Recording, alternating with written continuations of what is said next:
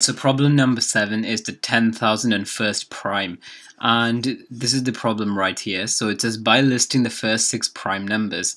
Remember, prime numbers are numbers that only have 2 factors, 1 and itself. And if we list the first 6 prime numbers, we can see that there are 2, 3, 5, 7, and 11, and 13. So that's a 6th prime number, and that's 13 right here. And basically, we just have to create a function that basically takes in a value n and then returns the nth prime number. And in the official problem, we have to provide the value of the 10,001st prime number right here. So the function is called nth prime, so that's the one that we're going to be implementing. So, and remember that it takes in a value n, and it's the nth prime number that we want to return. And to test this out, I can just do console.log result is, and then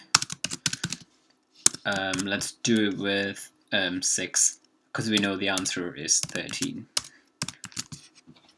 Okay, so to get started with this, we just need to, the main focus of the algorithm is just basically come up with a way of generating prime numbers.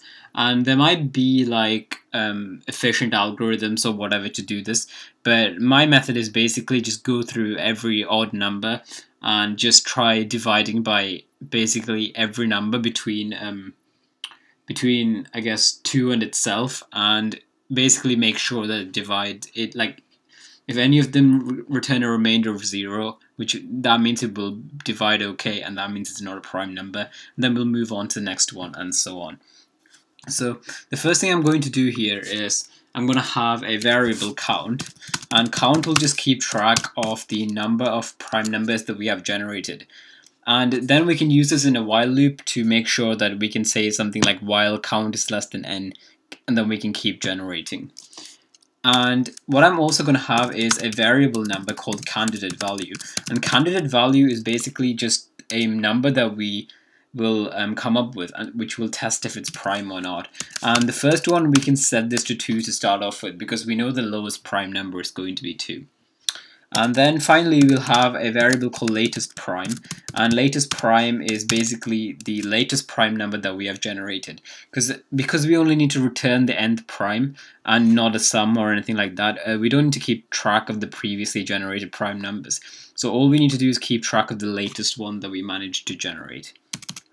So like I said with the while loop, we want to make sure that the while loop runs while our count is less than n, because if we make count go from 0 to n, that will make sure that we generate n prime numbers exactly. So we want to do this while count is less than n, like this. And another thing I'm going to have here is I'm going to have a variable called isPrime. And isPrime is basically the variable that determines if our candidate value is prime or not. And by default, we're going to assume it's true until proven otherwise, which we will do just in a second. So the next thing I'm going to have is an iterative variable called I. And then I'm going to start I at 2 and go up to the candidate value right here. And what we're essentially going to do here is basically divide I by every number basically between 2 and that candidate value. And if any of those numbers results in a remainder of 0, this means that I is divisible by that number, and therefore it's not prime. And we can change the status of this variable right here. So what we can do here is say if candidate value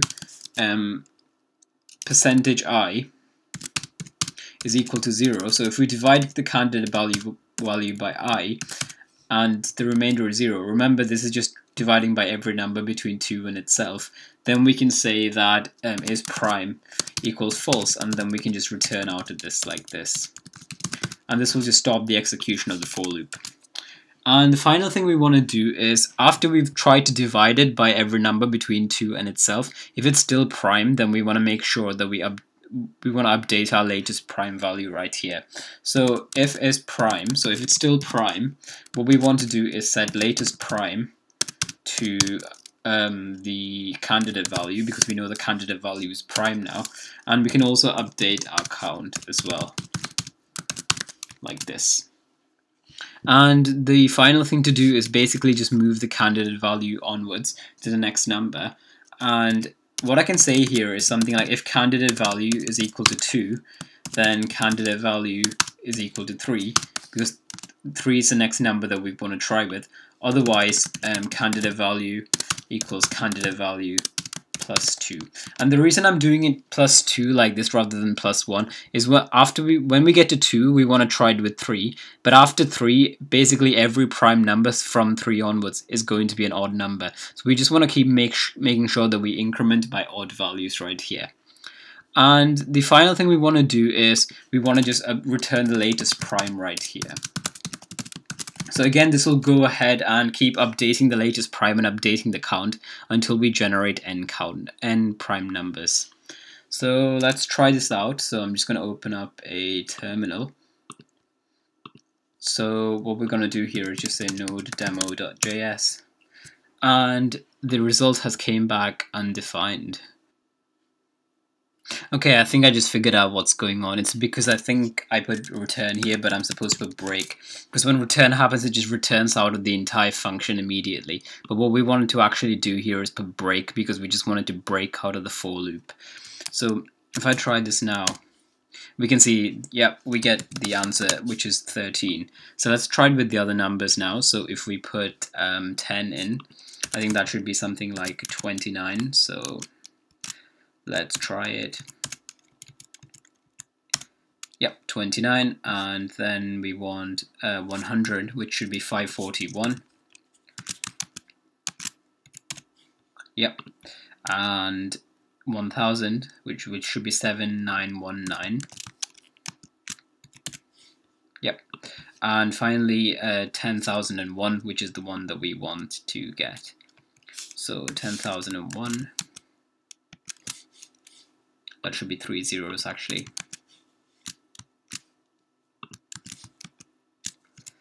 And it should be 104743.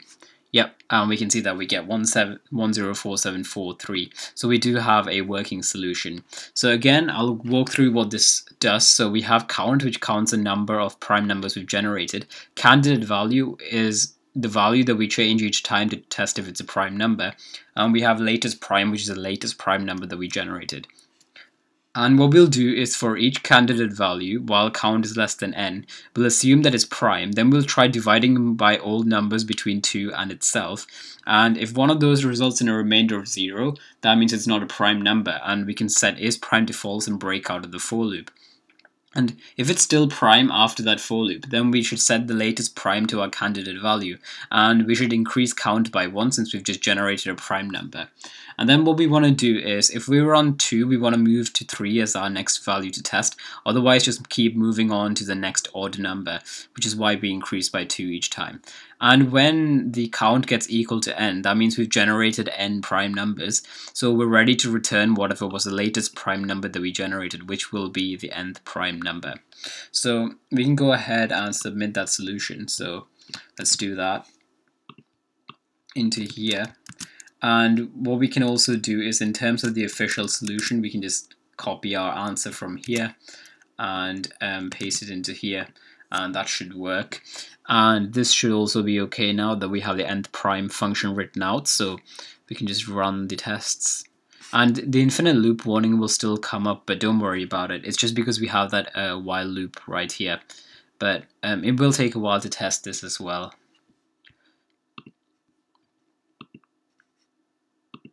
As you can see though, we have the official problem completed right here, so we know that the solution is correct. We just have to wait for this to continue checking. And it's finally working right here. It just took a couple of attempts, I think, because my computer was being slow or something. But after a couple of tries, it did work. It was a correct solution. Sometimes it just times out before it gets to an answer. But we can now go ahead and submit this and move on.